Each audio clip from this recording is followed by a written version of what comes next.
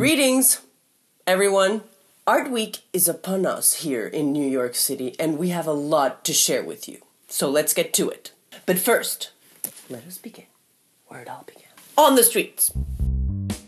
The street art festival Manifestomx in the streets of Mexico City has been exhibiting some pretty polemic murals. The latest, Ericailcane's monkey in downtown Mexico City. So originally, as you can see in the picture, the monkey had a presidential band with a Mexican flag on it. 2 or 3 days later, the band disappears, turning black. The story? The owners asked the artist if he could paint it black because of security reasons. Now, secure censorship or censored security? In Mexico nowadays, you don't really know anymore.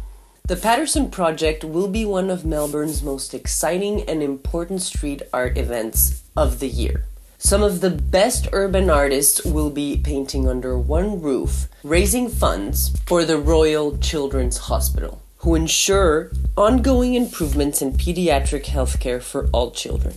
Artworks by artists like Adnate, Rone, Mayo, and many more will be auctioned off that night in the historic Paterson's building. Check out our show section for more information. This week, New York is infested with art, thanks to the multiple art fairs going around the city. We've made a brief list of what to check out in all of them. Alright, listen, the Armory Show is humongous, but we've made a short list of what booths you can run off to quickly. Check out Doyle Hancock's sick collages as well as Brian Graff's pigment prints at James Cohen Gallery booth.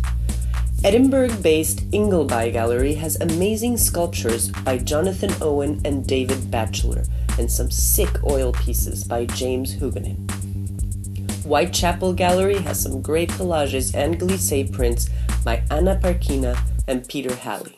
At Pulse, look for Danny Rolf's work, Jamie Zigelbaum's pixel installation, and sit in at the Perspectives Roundtable entitled Miami's Art Programs, Fresh Approaches in a Unique City, on how cities engage with public art. At Art Dealers of America, or ADAA, check out Lorna Simpson's collages and ink and gold powder pieces at Salon 94, as well as Marcel Audenbach's collages at Anton Kern Gallery.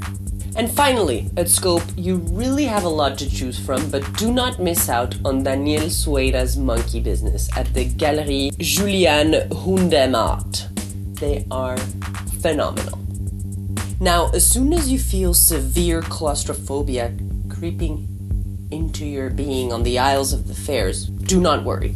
Head over to Skarstedt Gallery to enjoy Keith Haring's Heaven and Hell exhibition, where 5 monumental scale pieces will be exhibited. At Driscoll Babcock Gallery, don't miss Wafa Bilal's Lovely Pink, an installation of 12 unique sculptures that resonate with the destabilization of iconic structures. Very ad hoc to the terrible destructions those motherfuckers of ISIS perpetrated last week on the Baghdad Museum. From the streets, we bounce to the galleries. Spanish artist Scount is having his first ever solo exhibition in Kuwait, entitled Projections Searching. The exhibition will be curated by Visual Therapy and will consist of 11 paintings, 4 photographs, a short film, and 6 masks. He'll also continue the photography project he's been doing for the past few months through different countries using masks and interacting with people, working on the concept of identity disorder individuals face regarding the society we live in. Yalla, if you're in Kuwait, you cannot miss it. Take note of all the shows happening around the world.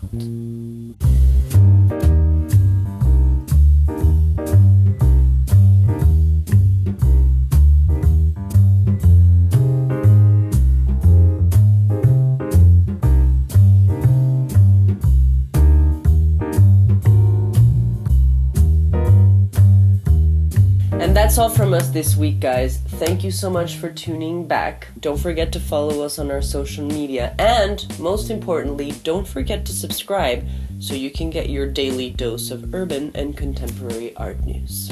I'll check you guys next week.